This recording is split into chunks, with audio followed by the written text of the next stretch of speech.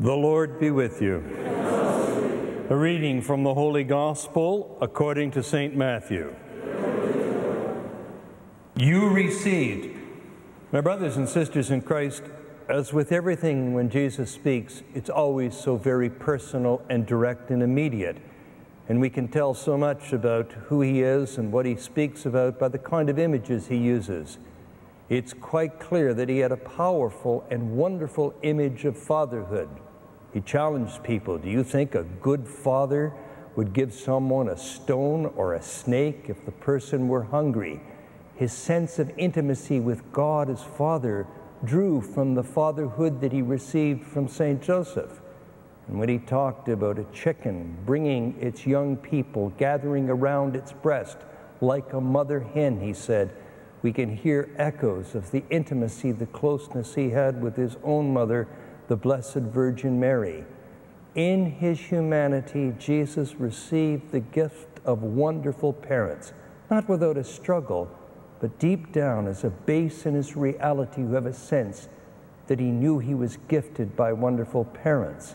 And he had a sense, too, of the goodness of creation. All the images he uses from nature, trees and rocks and seeds, light, water, tell us that he saw in the creation that was before him something that was very good, something that was blessed. And his sense of gratitude was deep and profound. He knew he had received that from the Father. With Jesus, his life work was always being for others, caring for other people, working for them, attending to them. And in going out to other people, he knew that he had the gift of a mission that was given to him in life. And the gift was added to in its bounty by the fact that not only did he give to other people, he had the courtesy, the grace, the goodness to be able to receive from people. When you can not only give, but you can receive, then you know that creation is not evil. It's not malignant at its root, at its source. It's benign and good. Yes, there is in Jesus the story of struggle. He said, seek and you will find, search and the door will be opened for you. So in the fact that he was constantly searching for the kingdom of God, that he wanted to draw closer, indeed in his agony he suffered for the kingdom, there is a gift there. Because to be able to desire something, to want something, to seek, to look, to constantly be on the alert for receiving a gift, that in itself is a gift. And so in all these elements you can see that Jesus knew before he gave that he had received something from his family, from nature, from his own vocation, from his sense of his own seeking and searching. Now there are some people among us who are blessed. They know that they've been born into families that are good and healthy and strong. And because they have that experience as a base, as a foundation, they come and approach life with a sense of gratitude. Other people are able to look at nature and the beauty of creation, and they do it with a sense of profound awe and wonder. They have received something and they know it, and they instinctively want to share it with other people. There are others among us who spend their life constantly working as volunteers, maybe as a job, helping other people. And they know that by constantly doing that, they're alleviating the pain and the suffering of the world. And in the process of doing that, they receive something back. And so they too understand that life is fundamentally a gift, and they discover that gift when they come and assist and help other people. And indeed, there are people who know nothing but a struggle in their life. For whatever reason, they may be born with the inability to see immediately and quickly the goodness of creation, the goodness of God, and they have to struggle through the dark, long night of the soul so that they can get a glimpse, some sense that God is good, that God cares for them and is with them. And that too becomes a gift, because if you can desire and long for beauty and for love, even though you don't immediately have it or grasp it, that searching, that impetus in the Spirit to seek something that will open up the doors of creation and of life and of God, that too becomes a gift for every person. I suspect in our humanity, all of us have something of all those three elements in us. To look at Jesus is to receive a gift. It's like a diamond that one has received, and when you hold the diamond up to the light and you turn it in one direction, you get a glimpse of something in the diamond, as Jesus is a glimpse of the goodness of his mother and father and of God and of creation. And then you turn the diamond another way and you see something different in it. You see a different kind of light.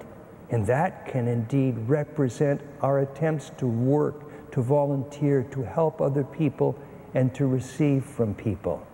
And then the diamond, again, looked at from another angle, becomes the light that sheds light on our experience of anybody who's constantly searching and seeking and wanting to find God. Before you and I can do anything for ourselves, before we can have any kind of mission, before we can go out into the world, we have to have this deep and profound sense that we have received something. Perhaps it's the gift of good parents or the understanding of nature. Perhaps it's the gift of being one imbued with charity to give to other people. And yes, perhaps it's also the gift to know that while there is suffering in one's life, the longing, the desire, the wanting to have that suffering relieved and for the grace of God to be poured into one's life, if you can share that with someone else, then you truly have something that's precious, something that's worthwhile. To see Jesus in all his beauty, his receptivity to God's grace, is to receive something that's open to every person. It's the pearl, it's the diamond, it's the gift that we ought to be eternally grateful for and share it with everyone. Will you join with me, please, and we'll offer our prayers and petitions to the Lord. In thanksgiving to God for the good news he gives us through Jesus' life, death, and resurrection, we pray to the Lord. In praise of God for the many good people who through their lives of selfless service proclaim the mighty deeds of God, for this we pray to the Lord. In gratitude for those who through their patient endurance and hope in their suffering reveal God's saving power to us, we pray to the Lord. For all families and for those who nurture and sustain children and young people, we pray to the Lord. That we do all we can, personally and through collective action, to feed the hungry persons of the world. For this we pray to the Lord. For peace in the Middle East, we pray to the Lord. For those who have called or written to ask for prayers, those having surgery today, those persons near death, those persons suffering from cancer, those with serious family or financial problems, we pray to the Lord.